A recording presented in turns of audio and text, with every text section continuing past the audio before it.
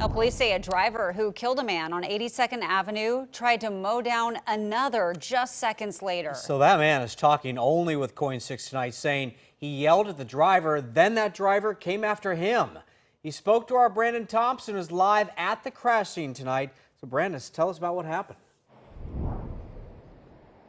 Todd Henderson tells me he's lucky to be alive. He watched as the pickup truck hit that man, drug him across the street, coming to a stop here. The driver then turned around and tried to run over Henderson himself. A warning, Henderson's description of that night is disturbing.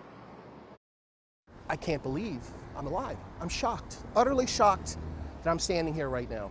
Todd Henderson stands over the spot where a truck nearly ran him down Monday night. He knew something was off from the moment he saw the truck pulling out of the Eastport Shopping Center. Before I cross any sort of intersection, I always look all over. And I saw him coming at a good rate of speed here in the pickup truck.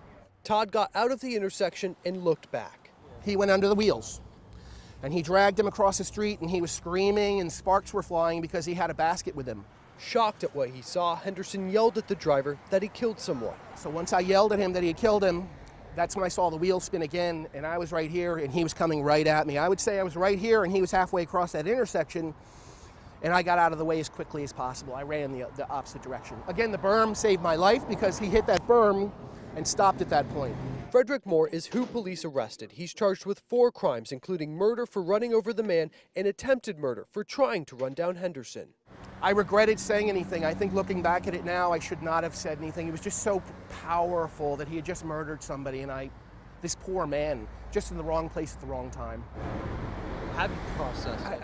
I don't even know what to say. It was so devastating. I've never seen anything like that. I've never seen a man die in such a way, in such a painful, awful way.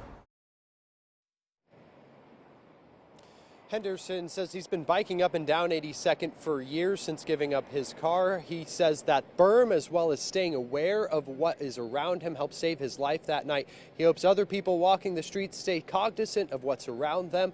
Reporting live in Southeast Portland, Brandon Thompson, KOIN 6 News. Yeah, that's good advice. Okay, thank you, Brandon.